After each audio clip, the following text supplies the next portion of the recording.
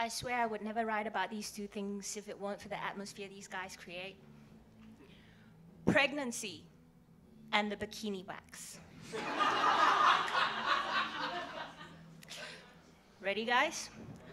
One thing I don't write about is pregnancy. The other is the bikini wax. This may be because I've never experienced either. It may also be because I think about both a lot, occasionally at the same time. The thing about pregnancy and the bikini wax is that you have to wonder, don't you? When you're female identified and of a certain age, what it would have been like? Would it have made you happier, better, more loved?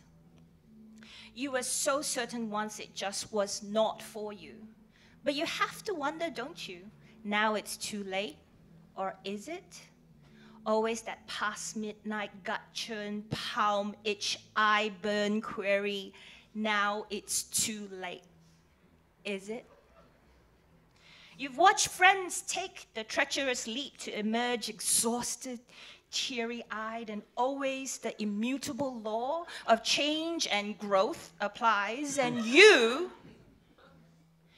grow old, alone, in some nursing home, hairy.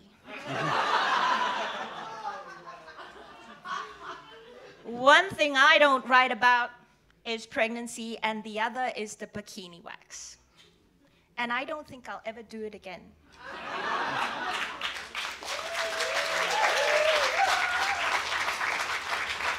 But I'll always think about both a lot, because I've never tried either, and that marks me.